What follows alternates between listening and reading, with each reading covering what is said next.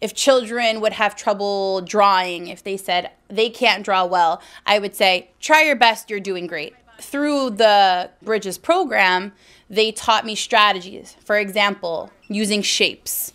So if a child says, I don't know how to draw a person, I don't know where to start, I start by using shapes. So what shape could you use to show the body? Rectangle would be a good shape. So now, what shapes could you use for the legs? A person's legs, right? If you look at my legs, think about what shape. It's rectangle. Let's add some more of that color. Rectangle. So I'm able to coach children on their drawing, and then they're able to feel more confident and being able to express themselves in a different way. Hey, my axes turned out great. Thank you. What shape could I use to draw my butterfly's wings? Like the other shape, but opposite. Like that one. Oh. But what shape? Half of a circle. A semicircle? Half a circle? What shape could I use for the antennas, Joanne? Like a curvy line.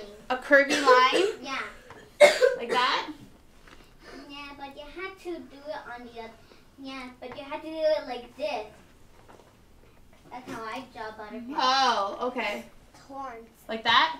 We also learned about different kinds of lines, which is something that I am not an art teacher. I didn't know about those things, but we talked about wavy lines, straight lines, zigzag lines, all these different kinds of lines. So if we're making a cloud, what kind of a line would you use as opposed to if you're making a house? I think that doing detailed and elaborated drawings help them with their literacy because they're able to express themselves more. I'm an ESL teacher and a lot of my children have limited language. But when they're able to make these detailed pictures, then I'm able to tell them, okay, let's look at what's in your picture. What is the setting of your picture? Because we did a lot of work with setting and developing settings and different kinds of ways you can make settings. And now I also, as I'm doing a writing lesson, I might also do a quick little drawing lesson too. Well, let's sketch our picture. And then when I add details to my pictures, they add details to their pictures. So if they're maybe not able to express or put into a complete sentence what they want to say, I can then help them by looking at their picture and they could talk off their picture. Talking off their picture then helps them to be able to write it into sentence or paragraph form. And here's a Candyland. This is cotton candy. It's raining M&Ms, and these are mangoes. And here's the pond. It's chocolate. And here's some French fries from McDonald's.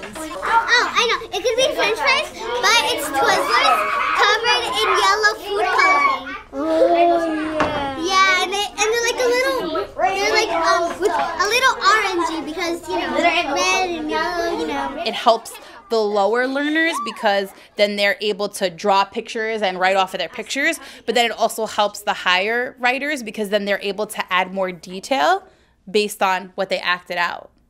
So it helps everybody.